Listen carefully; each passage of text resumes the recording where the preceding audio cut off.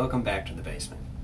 So I'm working on a little project this morning where I need to make a series of 100 holes in some 1x4 poplar, and I need that hole to be precisely 2.55 inches.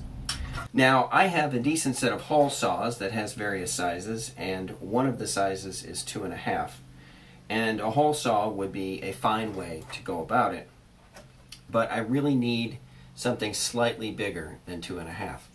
And because I'm talking about doing 100 holes, I really don't have time to go through it at 2.5 and then try to spend time enlarging it. I really need to get the hole just right the first time. Over here I have a decent set of Forstner bits, and a Forstner bit is a pleasure to use in the proper setting, but the largest size in my Forstner bit is 2 1/8. So I'm going to go to another tool that comes in handy from time to time, which is a circle cutter. Now this particular one is made in Japan, probably in the 70s, came with 3 different pilots. This particular pilot is an auger, screw kind of a pilot, which I like a lot because it has a real nice bearing surface once that screw has gone through. And a circle cutter is a really handy tool to have in your arsenal because it can be used to make any size that you need, and it makes a nice clean precision cut. But if you don't know how to use a circle cutter, then it is pretty much useless. It will drive you crazy. So I'm going to talk today a little bit about how to properly set up and use a circle cutter. So there are 2 keys to successfully using a circle cutter, a FlyCutter like this. The first key is understanding how it's intended to cut so that you can properly set it. And then the second one is accurately setting the size without having to do a lot of trial and error. So first of all, let's talk about how it cuts. As this bit swings toward us, it has a knife like this shape. So it's going to create a cut with the wood fiber sticking back that way. That is a fine thing to do, but if you imagine this being a wood chisel and driving it down in, you can only drive this thing down in here so far before it's going to get wedged. We need a way to clear the wood fibers out of the cut, which is where this chisel comes in. This chisel is actually the opposite direction. So when this one has made a cut to the outside, which having spun around is now over here, so here are the wood fibers, this one then will cut and clear out the wood fibers, which leaves an empty kerf. So it's very much like the teeth on a crosscut saw. Teeth on a crosscut saw have one tooth face to the left, one tooth face to the right, and between the 2 of them they create a kerf. Well, this is the same thing. Here's this chisel, here is this chisel, and so they create both sides of a kerf. So we need to set this such that this sharp slice is to the very outside of the hole that we intend to cut. And this one should make a narrow kerf, but not narrower than the width of the chisel itself, because otherwise this face is going to be striking the outside of the hole. So for my purposes, if the kerf is wider, then you're asking the tool to do a little additional cutting that it doesn't really need to do. But I err on the side of being sure that the kerf is wide enough. So with this blade here, which is what is that, probably 3/32, it's a little more than a 1/16, a little less than an 1/8, I will create a kerf that is give or take 1/8 of an inch wide, just to be sure that there's enough kerf. So then the second thing is, how do we set this? Well, here's what we know. Like in our case, we want a hole that's 2.550 inches. We know that from the center line to this outer edge should be half of that, which, what's that going to be? So 1.275 from the center line out to this outer edge. So how do we find the center line? Well, it's pretty straightforward. We can simply measure whatever this shaft is. We can just measure it. And in this case, the shaft is 0.311. So the center line is 0.311 this way.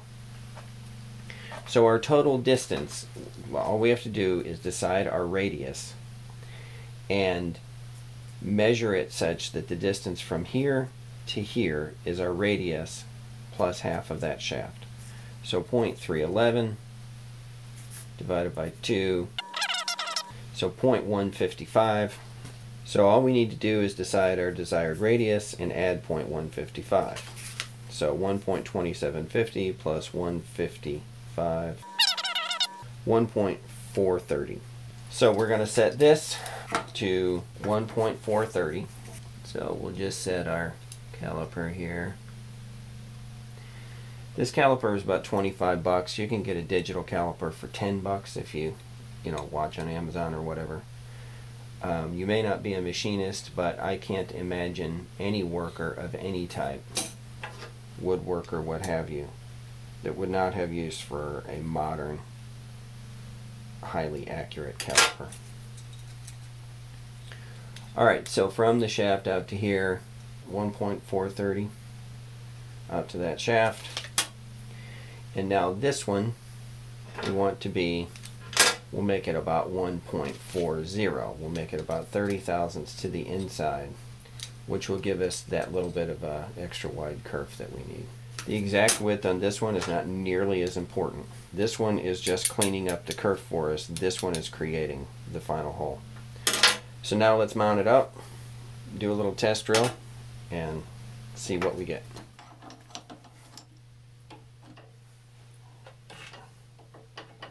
Alright, so a 2x4 is not necessarily the ideal test bed, but it's certainly an adequate test bed.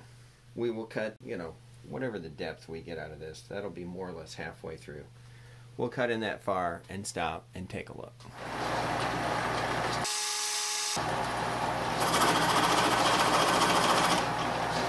So there you can see the kerf it's creating.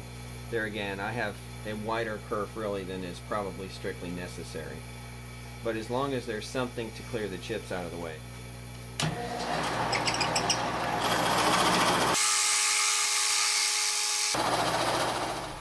And there is a full depth cut.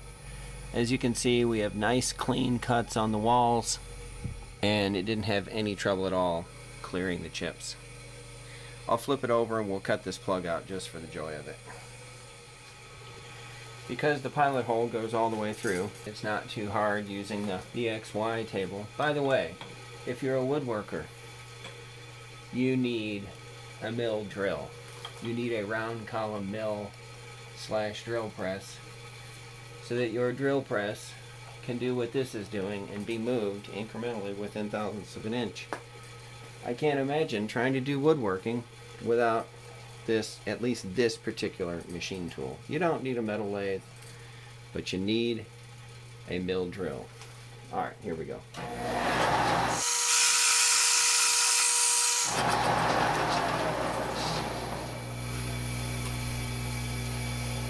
And there you have some nice clean edges and a nice clean hole. I can barely even feel a rib in there. And let's see how we did for size. I don't know if you can see that, but there we are. 2.550 on the money. One final note. You don't want to run this thing at a crazy high speed. It has a lot of inertia. And, it's sticking out here pretty far. Compared to a hole saw, this is a very dangerous tool. If you were to get your hands up in here, it can grab clothing. It has these, pretty much razor sharp chisels spinning around. This is not a tool to be messed with. I would be hesitant to want to chuck one of these up in a cordless drill and go after it, unless I really had confidence in, the work being held still, my footing being solid.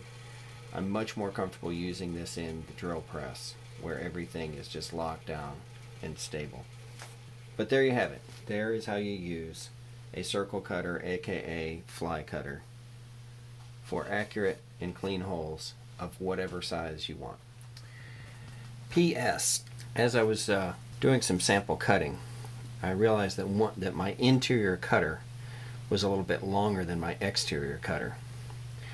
And the result was that the interior poked through before the exterior poked through. And by a happy coincidence, that's exactly what I want to happen.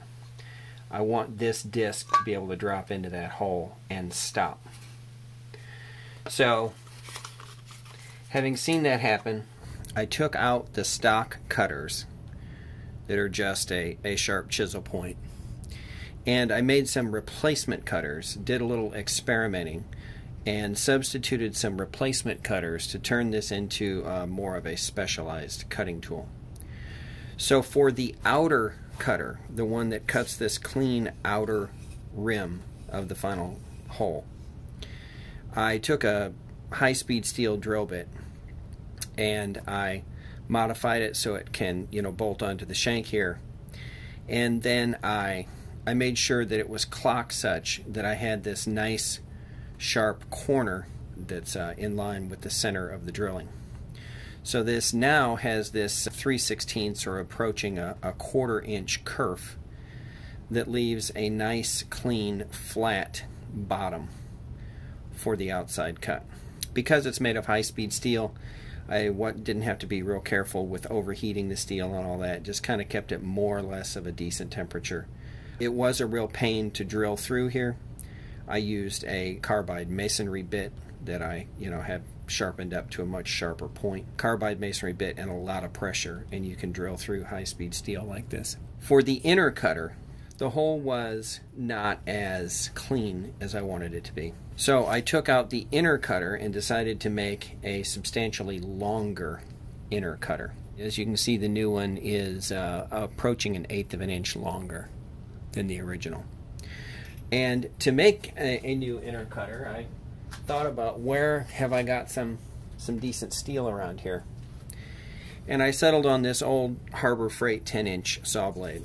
So I took a high-speed friction cutter, cut a slice out of the blade, leaving the carbide tooth embedded in it, and then took it to the grinder and massaged its profile a little bit so that it, can go up in here. Sharpened the carbide tooth on the diamond cup wheel on the grinder, and so now this penetrates long before the outer does. So at this point I have a nice clean inner hole, I have a nice clean outer hole, I have a relatively flat counterbore, and the penetration doesn't suffer from a lot of tear out either. So not really the point of this video, but with a specialized cutter insert you can also use this tool to produce a decent looking counterbore.